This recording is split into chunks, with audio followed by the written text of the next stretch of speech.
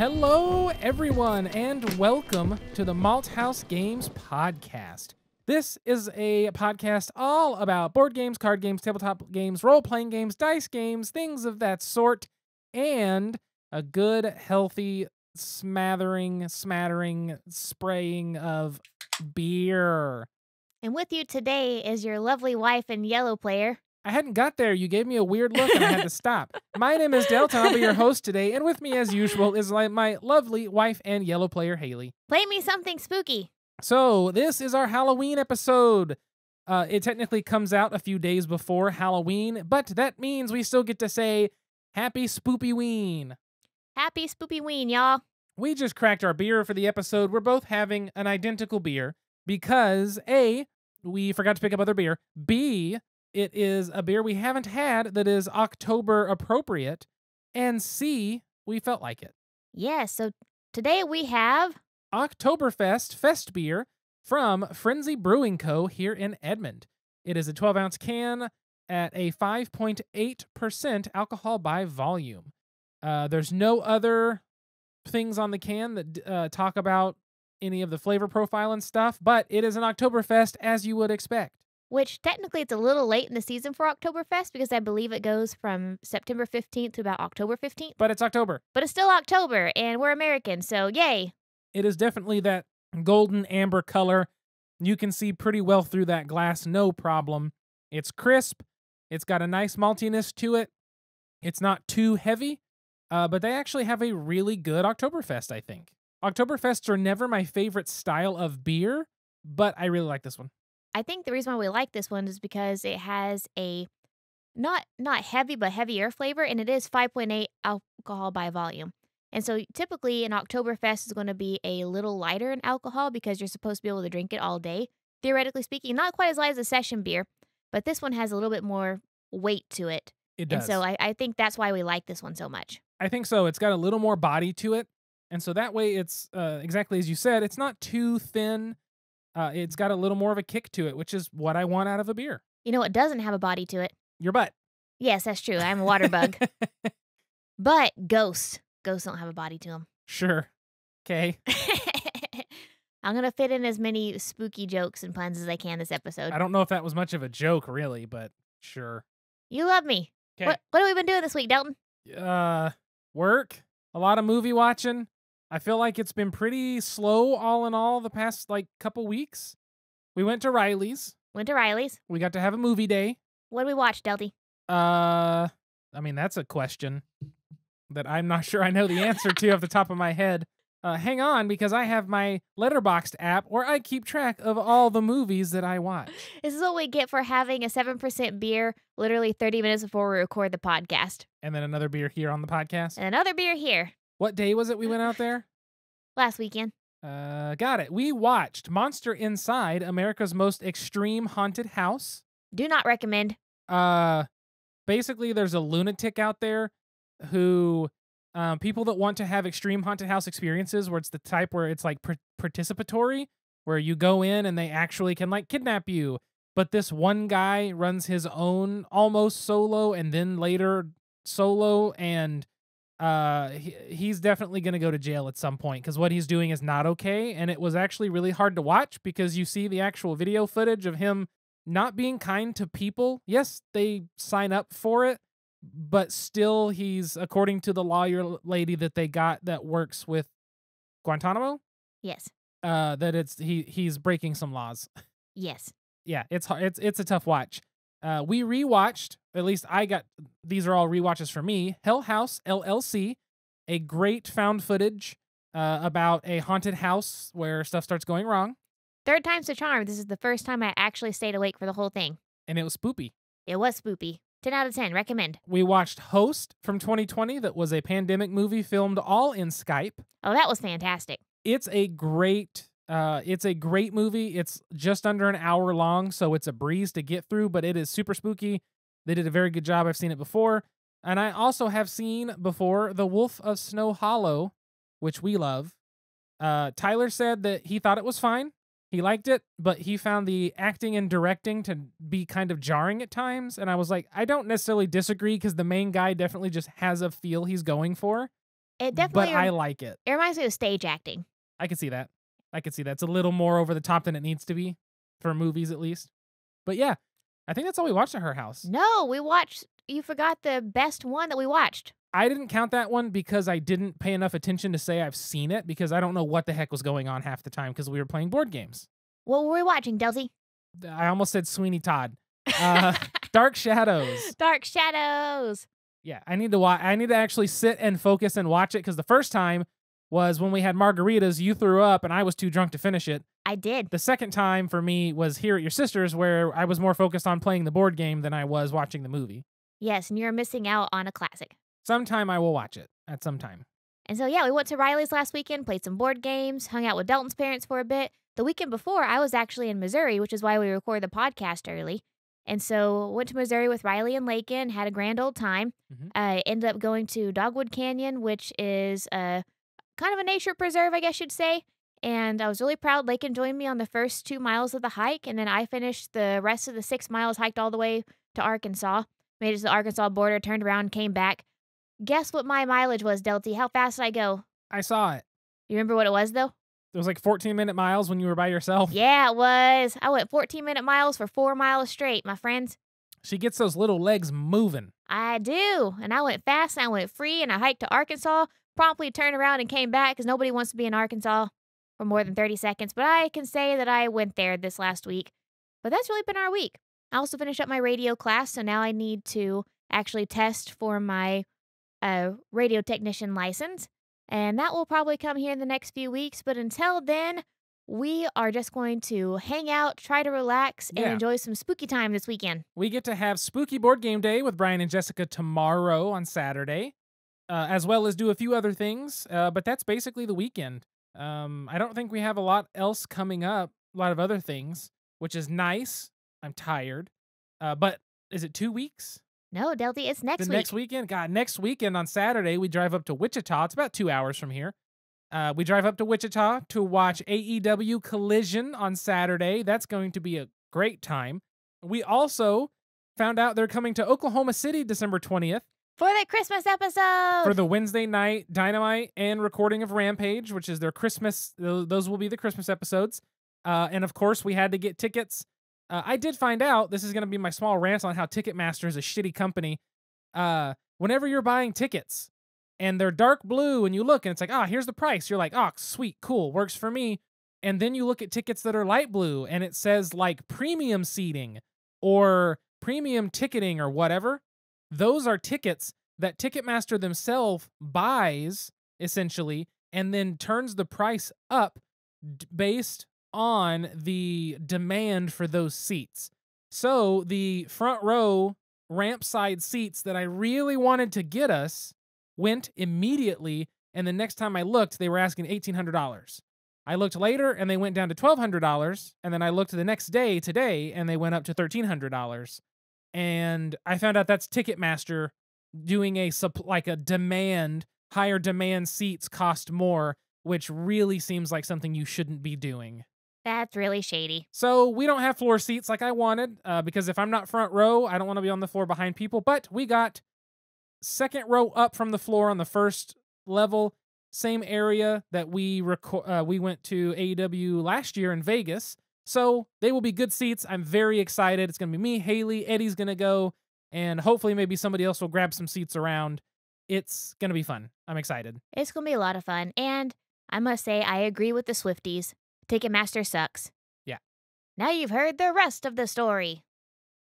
Dalton's looking at me like I'm a goober, but surely there's at least one listener, so I'm not feeling as a redneck or as backwards or as stuck in 1950s. But there used to be a radio program called The Rest of the Story, in which a narrator would tell a story, and it wouldn't be until the very, very end that he name dropped who it was about, and you're like, oh, that makes sense.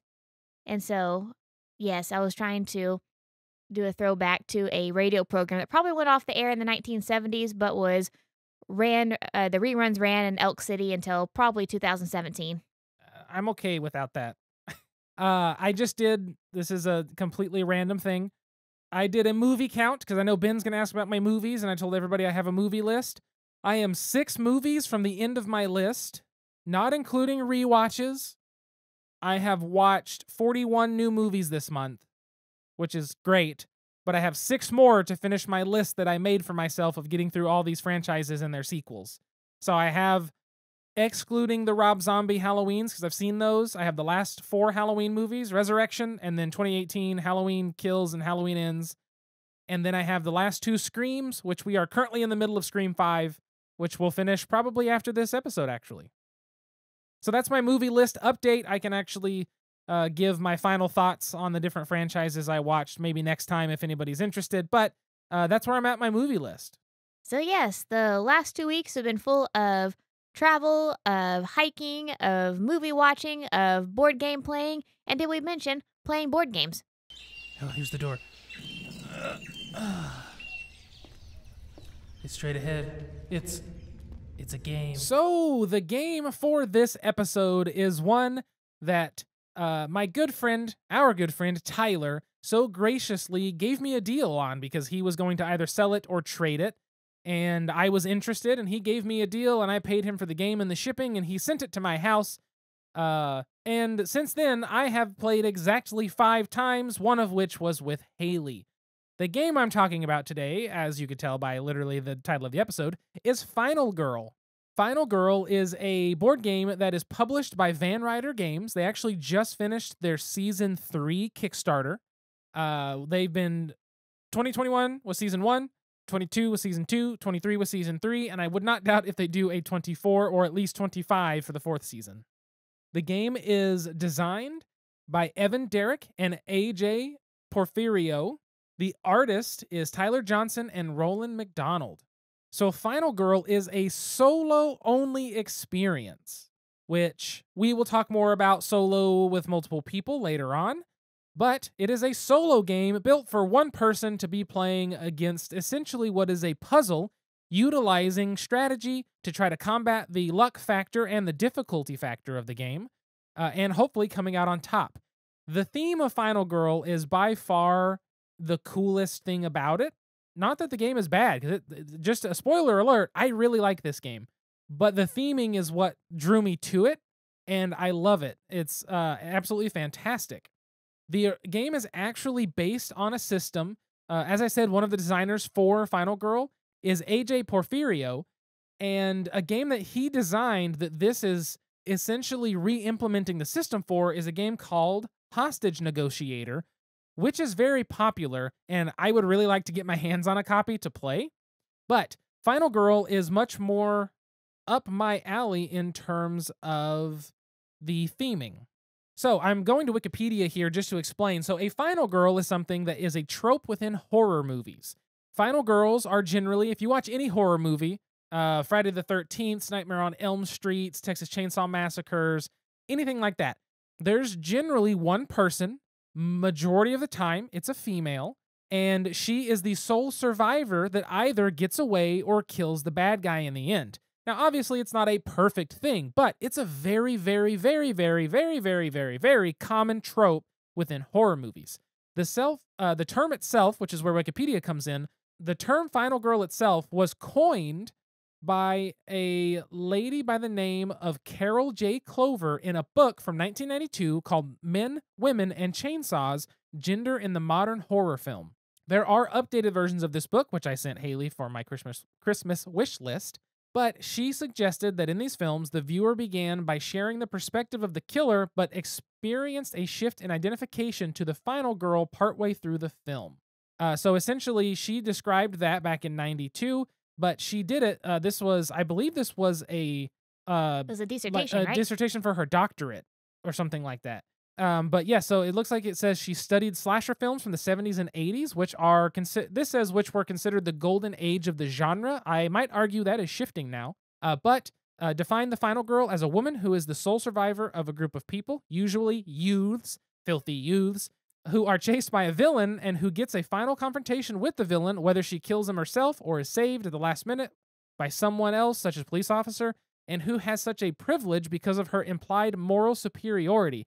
For example, she's the one who refuses sex, drugs, or other such behavior unlike her friends. That is all from her book.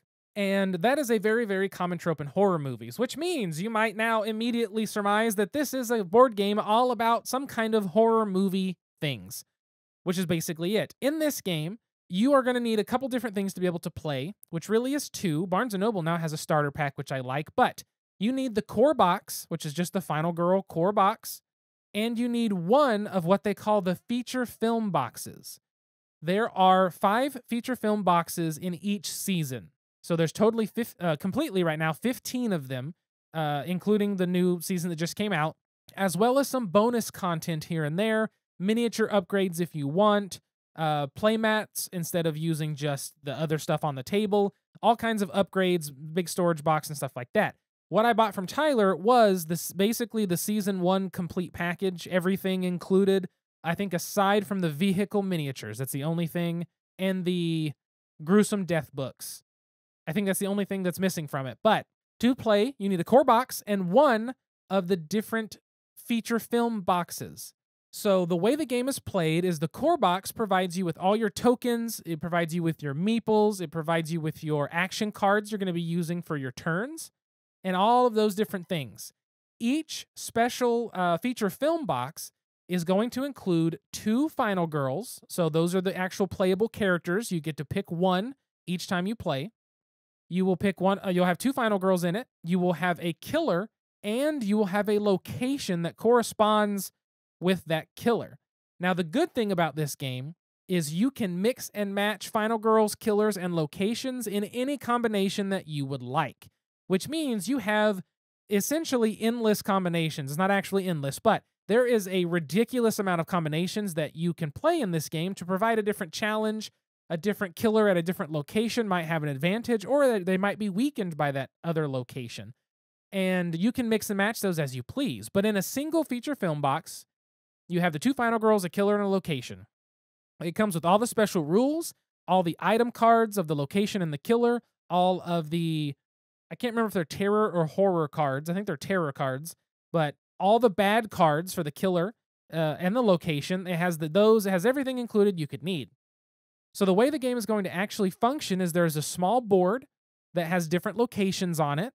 There are going to be survivor meeples placed on those locations. There's going to be the killer's meeple placed somewhere, and then your meeple as the Final Girl placed another place. Each location has so many setup cards to tell you what goes where and how many at each place, each with a little scenario. So I'm going to reference, because it's the only one I've played so far, the first feature film box, which is Horror at Camp Happy Trails, and it features Hans the Butcher, which is very equivalent to your Jason Voorhees, even Michael Myers, a very solitary masked figure who tries to kill you, but this guy has a sledgehammer, which is a little more Leatherface in the beginning. But my favorite scenario, because it's definitely a campground around a lake, I love the setup of the one that's bonfire, and there's just a ton of survivor meeples all around the bonfire location. So you're like, oh no, because you can also rescue them by getting them to the exits, escorting them along with your movement, and that if you rescue enough of them during the play, you actually get to unlock your Final Girl's special ability, which is a really cool little aspect. If you help enough people, you're like, I know I can do this, and then boom, you have a special kind of thing, which is neat. But the way the game is going to actually function is with that board and all these tokens and everything, there are actually going to be a set of cards that provide you with the actions you'll take. You have starting actions, which is going to be a hand of cards, and you've got a couple such as walk. You can walk a couple places. You've got a card such as a weak attack, where if you're in the same space as the killer, you can try to attack him and hopefully do 1 damage to Hans's, I think he starts with like 14 life or 12 life or something. Ridiculous amount when you start with the mere 5 or 6. And you have this hand of cards to do those actions. Then you also have action cards at the end of a turn. If you haven't spent all of your resources, which in this game is time, you could almost look at it like action points. You have so many action points, but the game phrases it as time, which I think works thematically very well because some actions take a lot of time. However, the better you perform those actions, which means the better you roll to check success, the less time those actions are generally going to use. If you don't use all of your time on your turn, you can turn around and buy other cards that cost an amount of time. So let's say you start your turn with 6 time, you use 1 time to move somewhere, and you use another time to move again. And let's say you rescue a couple, people, ignoring what bonuses you would get for rescuing them. You've used 2 cards, and let's say that was 2 time. You are now down to 4 time. If you end your turn there, you have 4 time, which now is effectively a currency to buy upgraded cards. You could buy one, whatever the reaction card is called, where it allows you to re-roll something in an emergency. You could buy 1 guard. If the killer attacks you, you have a chance to void all damage. Or you could buy a stronger attack card. You could buy a sprint card so you can move further. You could buy a search card so you could try to find weapons or useful items, such as the boat keys, or there's a map that lets you jump across the board, all kinds of different stuff like that. And that's going to be how the game functions. On your turn, you'll take your actions until you either run out of time or decide to stop. Every action, like I said, you'll be rolling dice. That's going to be according to a certain track. That track goes up and down, losing dice or gaining dice. I'll let you figure that part out on your own, because it's very stressful when you're not rolling enough dice to have a good chance of success, which is dumb. But you're going to take your turn until those things happen. Purchase some cards. You're going to be discarding stuff. The cards that you played on your turn go to the discard at the end of the turn. You'll buy new stuff. Then the cards that you had played go then back to the market. So if you used a really good attack card on your turn, it's going to go back to the market, and you're going to have to wait until after your next turn, so 2 turns from then, to be able to pick it up again, which means those very strong attack cards or very good defensive cards have to be used in the correct manner, or you can really hurt yourself by just going all out, using everything, and then having a turn where you're effectively just not able to do much of anything. You're going to do all that. The killer's then going to take a turn, which is usually moving, attacking somebody, and then flipping a card over and either moving and attacking some more or doing something else. In this first feature film box, which is, again, the horror at Camp Happy Trails. Was that right? Horror? No, I can't remember. Camp Happy Trails. My brain's blanking on it all of a sudden. It's very basic. The killer is tanky. He hits hard, and he takes a lot of damage. He hits harder the longer the game goes on and becomes very overpowered very quickly. But all he is just a murder weapon with no bonus abilities. The other boxes that I have not dived into, I have not gotten into. Droven. Driven. I have not driven it into. Those boxes have more complex rules with different things going on that I'm very excited to explore and get into. I was hoping to be able to have time this week to do that for this episode, but I actually think it works out being able to talk about one, because then it kind of leaves you to explore them if you would like. But that's effectively how a turn is going to work. The whole game's going to run that way until either you lose all your life and die, or the killer does. But wait, there's one really neat little feature that I'll talk about before I get to how the dice rolls work, because those are interesting. When you lose all of your life, or when the killer loses all of theirs, the final life token is not a physical wooden piece of token. It is a little like cardboard punch-out token. You're going to give the killer and yourself one of those at random out of a set of 9. 3 of those have more health. One has 1 health, one has 2, and one has 3. So there is a chance, just like in the movies, that you think the killer's dead, but oh wait, no, he's still alive. Or you think the final girl's been killed, but oh no, wait, she's still alive. And those moments are very fun and frustrating in the game. I thought that was a very cool thematic feature that fits really well with a lot of horror movies and just the tropes that happen in them. So that's something I think is really interesting with the life loss and stuff. But then the other thing I was going to point out is the dice that you roll. Generally, you'll roll 2.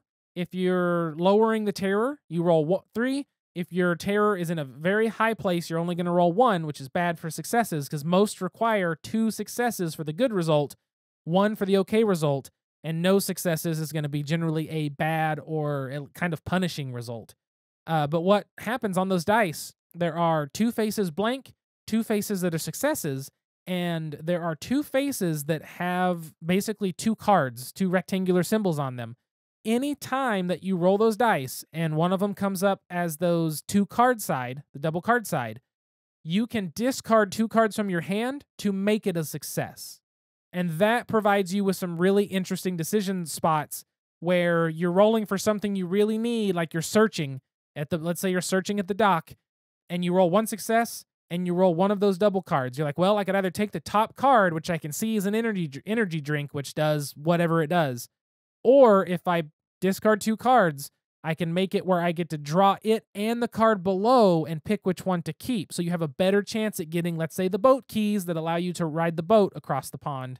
And it just it's a pretty neat way to make it work, because it makes you really think about, okay, I don't have many cards in hand. Do I want to risk rolling for this action, or should I save my cards, wait, save my time, buy more cards, and then have the ability to have some to chunk to upgrade to successes when I can?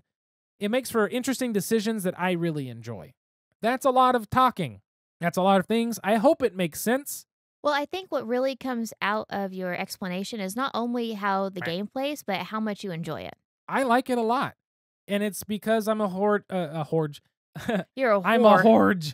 I'm a huge horror fan, and they do such a good job paying homage to horror movies and different references to horror movies, which brings me to a Reddit thread that I found where somebody was breaking down the horror movie homages and where different things come from within the game. And I'm not going to go through the full exhaustive list because it's quite long. God bless this Reddit user. Yeah, they're great. I'm just going to go through Who is it? What's the Reddit user? The Reddit user is Otherwisely instead of Otherworldly. Thank you, Otherwisely. This was posted 7 months ago on the Final Girl subreddit, which I need to joined. Just for a quick thing, so the Happy Trails horror, Camp Happy Trails, this person even says, directly inspired by Friday the 13th, which is very obvious. It says, Hans is inspired by the slow-moving Hulk type of slasher, Jason, Michael Myers, with a dash of Texas Chainsaw Massacre, Saw Your Family, and a sprinkle of spooky German vibes. Pretty accurate. Just like this beer, spooky German vibes. Exactly. This has German shame masks, Schandmaske, were used in 17th century to punish those who acted inappropriately. Masks styled as pigs, which this guy's Hans is, were used for the gluttonous, drunken, or sloppy. And I don't know any historical facts. He has a link. I'm just not going to click it right now. But if you look at it, it's obviously Friday the 13th. It's obviously that kind of thing. But what I really like is the 2 final girls are Laurie Carpenter and Reiko Rivers. Laurie Carpenter, Laurie's first name is a reference to Halloween, Laurie Strode. And then her last name, Carpenter, filmmaker John Carpenter, who made Halloween, The Thing, Assault on Precinct 13th, Precinct 13, there we go, and a lot of other movies. Reiko Rivers, it says, Reiko's a common Japanese name, so there's a few possibilities, but most likely it's a reference to the protagonist of the original Japanese Ring, which is Ringu. Rivers is possibly a reference to Clear Rivers, a character in the first 2 Final Destination movies. But there's no clarification there. He's done this with every single one. That's amazing. Haunting of Creech Manor, Slaughter at the Groves, Carnage at the Carnival, Frightmare on Maple Lane. If you Frightmare on Maple Lane, Nightmare on Elm Street, very easy thing there. My favorite part with that one is one of the characters is Nancy Lang. Nancy, because Nancy Thomas is the main character. And Lang is probably because the actual actress is Heather Langenkamp. So it makes sense it's Nancy Lang. Anyway, the game is full of stuff like that, references to all these horror movies, and it just makes it really fun as a horror movie fan and someone who likes to explore those, and I think it's just thematically they did just a really, really good job. Yeah, this is one that you're really passionate about, not only because you're a horror person, but also this has been a really fun solo game for you because you've played this many times by 5 yourself. times. Which is quite a bit for you. Like, because Yes. he got this game, and usually Delton's let's play it once. I like it. Maybe we'll pick it up again before we, review it or whatnot. But this time he sat down and literally played it 5 times in the last week. I have, and that's just because I've found it to be very fun. And like I said, the theme itself pulls me in a lot. I want to play Hostage Negotiator to see if it has the same feel, but I have a feeling that the theme of this one elevates it for me over what Hostage Negotiator would be, even with the same mechanics. But I find it to be very fun. I think it's worth looking into. If anything, just pick up the core box and the Camp Happy Trails. and play that. Play through that scenario or that board. You've got 2 final girls, 1 killer. It's difficult. It took me until my 4th try to finally beat it. I felt like I got super lucky on the rolls, and Hans, for some reason, was just drawing kind of poorly. So in the different movie boxes, the location has a certain set of cards that go for the bad guy deck, and the killer has a certain set of cards to go for the bad guy deck. That way, if you're playing a new bad guy in a different location than one that they come with, you can shuffle those together. Well, you only take 10 of those cards that are shuffled, and there's probably 30 cards that are shuffled. So you're getting a fraction of them, and some of those cards aren't as bad as others, depending on what's happening. Sometimes he just moves a lot. Sometimes it's the card that says things might be looking up, and it's simply nothing happens, basically. Or you find an item, or maybe a new event flips. Every scenario, you get 1 event out. There's a chance for more. Events could be your boyfriend's here, your girlfriend's here. There are more survivors just showed up out of nowhere and populated the camp. Every survivor that the killer kills, they get stronger. So that's very, very bad for you, but also allows you to rescue more, which is a benefit to you. So there's all kinds of interesting things that can happen and ways that it could be more or less difficult, and luck can be on your side sometimes. So keeping that in mind, it's kind of a puzzle where you're trying to mitigate luck, but also have fun in the process. And I think it just does a good job of being a difficult game that's fun and extremely thematic. I agree. It is really fun. I think that this is more of Dalton's game than my game. Yeah. But we did find a way to have fun playing it together. Hey, what can I get you? I'd like a topic. Any special way? Make it a top shelf topic. Coming up. Enjoy. So the topic for today is multiplayer solo. Now, that is not to be confused with multiplayer solitaire. Multiplayer solitaire is all 4 of us are playing a game. A very good example of multiplayer solitaire would be, oh man, there's so Welcome to. Sure, something like Welcome to, where your opponents don't matter. You don't care what they're doing for probably the entirety of the game. You just care about what's drawn so you can play your turn and use your stuff. It's multiple people playing a game, but they're all playing their own game by themselves at the table. Some people really hate that when there's no player interaction. I don't mind it one bit. I actually enjoy it. But multiplayer solo is more specific to multiple people, probably just 2, playing a solo game at the same time. Together. Forever. So the last time we did this was on Heading Forward, the John Dubois game from Hollandspiel. Episode 138. There you go, episode 138. We played that together where me and Haley sat down as a team and tried to play through the puzzle together, make decisions, talk about the game, and do that. Now, we've only done that one time with Final Girl just because life and timing, and we didn't find our time to do our second one.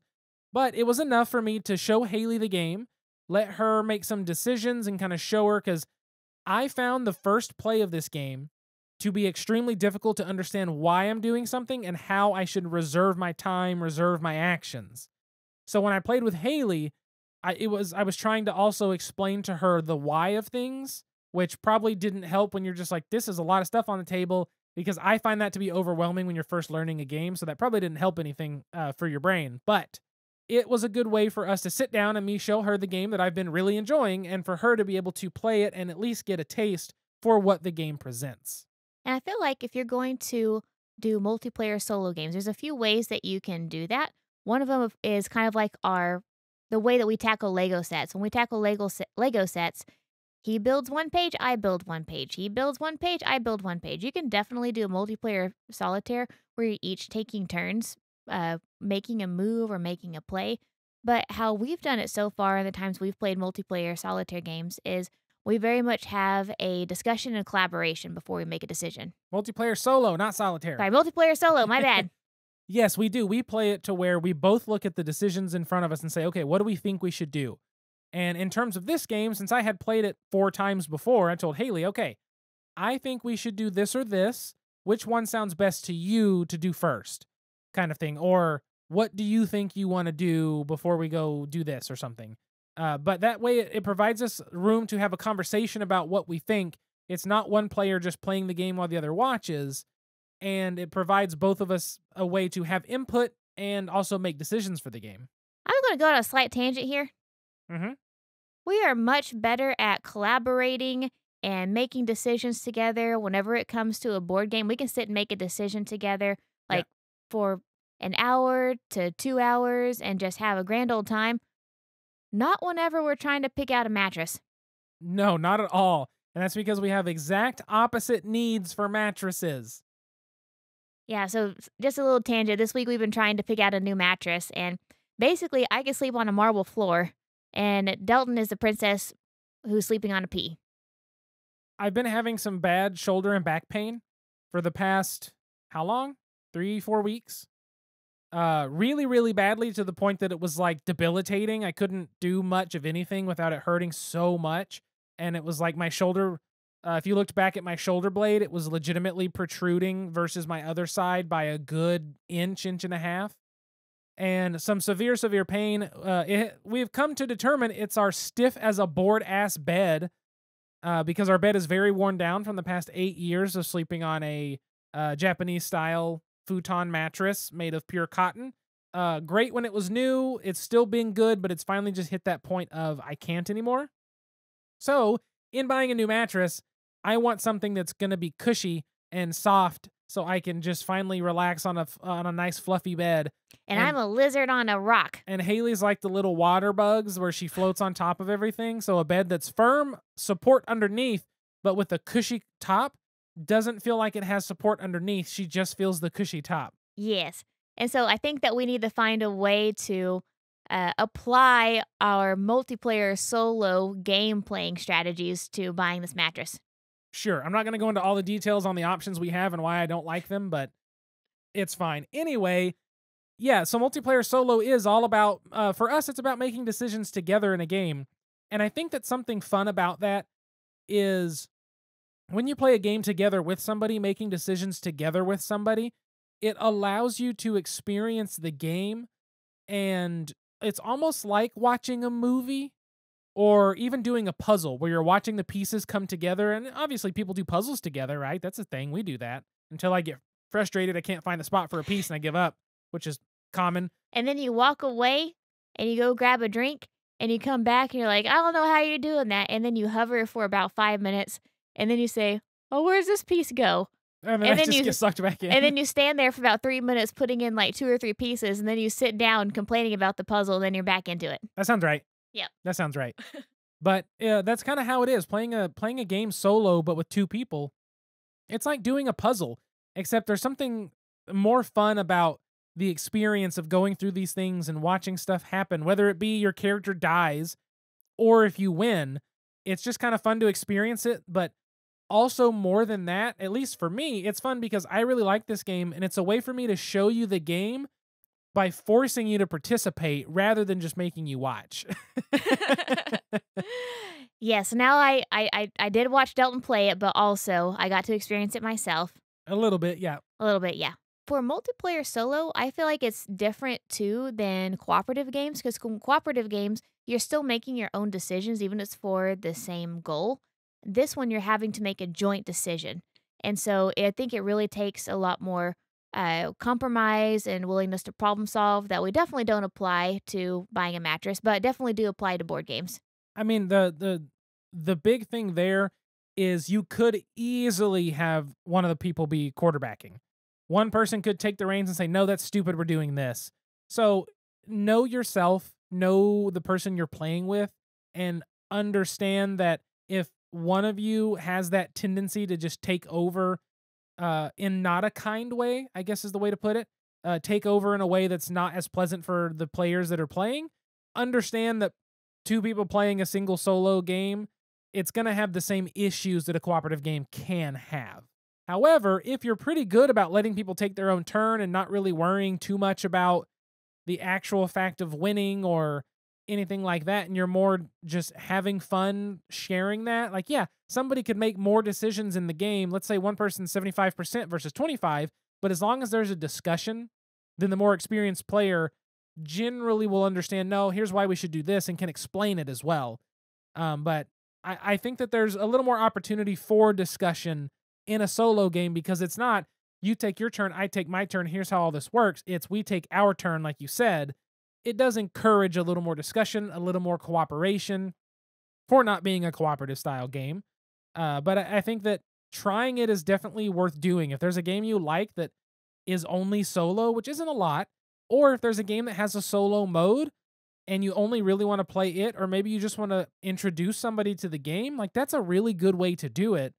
And say, here, play this with me. We'll play the same player, and you can see how it plays, and we can have some fun and let them make decisions, let them roll the dice, let them hold the cards, let them, do half of the actions when you can. And I think that it's just a good way to involve somebody else in something that normally doesn't have another person involved. And that way, if you lose, you have someone other than yourself to blame it on. Exactly. Just like us, because we got owned in this game. We got owned. Yeah, together. We did. Woo. But multiplayer solo is just interesting. It's something I've never been a solo game playing fan. We played Heading Forward and really liked the game because it was thought-provoking, it was interesting, and the mechanics of the game were good. Final Girl is a theme that I absolutely adore and a game that thematically I think is fantastic, and I think that the game itself is very good, but being able to play it with you is nice because it's like watching a spooky movie with you, and just like watching a spooky movie, it might not be your favorite, but you're still going to sit there and participate with me and have fun with it, and I get to show you something I'm enjoying, and we both still get to have a good time. So I like that. I do too. So even if Final Girl wasn't it's not my favorite, like it's one of Delton's favorites, I think it's definitely risen to one of your top ones. Yeah. I still had fun. I still enjoyed it. And like Delton, I also recommend. It gives 2 clinks of approval. Clink, clink. But yes, so highly recommend playing some multiplayer solo if there's a solo game that interests you. Let's move to the question now so we can wrap up this spooky Halloween episode in a spooky ending. Woo! And now, join us for a Malthaus Games podcast special pint-sized question. So the question for today is thanks to Haley, and I remembered what it was only thanks to Haley making me type it in my spreadsheet before starting recording. I'm going to just point out here that before we started recording, we came up with the name of the question, or the question of the episode. And we're about to record, and I said, Delton, make sure you type it out in the spreadsheet. And he said, why? I don't need to do that through an absolute fit. Okay, it wasn't an absolute fit. I said one sentence, and you're like, come on. And I said, okay. Conniption fit, if you will. And then we started the transition to the question. Delton says, what's our question again? Ha-ha! It helped me out. I got it now. Everything's fine. Everything's fine. So the question of the episode is, what was your favorite house to trick-or-treat at as a kid? So, there were 2. I've talked about one before, and I might have talked about the other before, but we're going to go back. One of them was Mr. Warwick's house. Mr. Warwick always had homemade popcorn balls, and they were the absolute best. They weren't hard where they hurt your teeth. They were soft, but still crunchy the way they're supposed to be, and it was just the most delicious butter-filled popcorn ball. And you had to go there first, or they were gone like an hour, if not less, into trick-or-treating. Everyone knew to go to Mr. Warwick's house. So that was the one. I recognized that one more when I was older. But the other one is there's a house by the elementary school, and you can actually go on YouTube and look up this old couple. They have a video where they were on, there used to be a channel or a segment on one of the news channels called Is This a Great State or What? And they go talk to this old couple. And this old couple always took pictures with the kids dressed up. And they had, I'm talking photo album on photo album on photo album going back decades, where they always did this with all the different kids throughout the years. And I remember always taking a photo. And then I remember that when my mom would drop us off, she would say, now tell them that Tammy says hi, or Tammy and Larry say hi, and you go do that. And she would say, okay, well, come with me. And she would take you to the kitchen and open the fridge, and she would have king-size candy bars that she would give you. And it was the coolest thing when you're a kid. But it's actually really neat to see the old video, and they have all these old books and photos of people. And I don't remember what years they passed away. But the house is still there, and it was just one of those cool houses to go to. What about you? That's a really sweet story, though. Geary, I know that Geary's had some hard years, but yeah. It sounds like in the 90s it was a really fun place to go trick-or-treat, a good tight-knit place. trick-or-treating was always great, but it was it's a small town. Mom would be in the truck and she would let us walk about a block or so ahead and she would slowly creep and follow. And that's just small town vibe when you're trick-or-treating as a kid in the late 90s, early 2000s. It was fun. Good times. Yep. So for me, and I know I've told this story before, but I think it's been a few years, but there was in my neighborhood growing up, one of the neighborhoods we lived in, there was the guy who drove the Dr. Pepper truck. He did all the deliveries for Dr. Pepper. And you would go to his house, and he never bought candy. But by God, he had a garage full of Dr. Pepper, and you'd go up and you'd get a 20-ounce Dr. Pepper. And for me as a kid, anytime we got pop, like whenever my parents and I would buy us pop, Yeah. or our parents would buy Riley and I pop, we always had to split one. We always had to split a Dr. Pepper, and so we always had to share. And the problem was, Riley always wanted a Sprite, and because she was the youngest, she always got her way, so I always had to split a Sprite with my sister. But no, not on Halloween. I got a full-size 20-ounce Dr. Pepper to myself. That was my favorite house, and I still remember where he lives over off Magnolia in Elk City. Thank you so much, Dr. Pepperman, if you're listening. I'm sure you're not, but you really changed my life. You gave me my first full 20-ounce Dr. Pepper to myself, and I will always remember that. If childhood Haley was anything like modern day Haley, you took like 4 sips and were like, my tummy's full, it's too much sugar. I can't handle this much sugar. And then you were done. That's because my parents made me split a pop all my life. You can't handle it? Can't handle it. I thought that story was going to be that he always had Dr. Pepper. And I didn't think it was going to be because you always had to split it. I thought it was going to be because we were so poor we could only afford Dr. Thunder.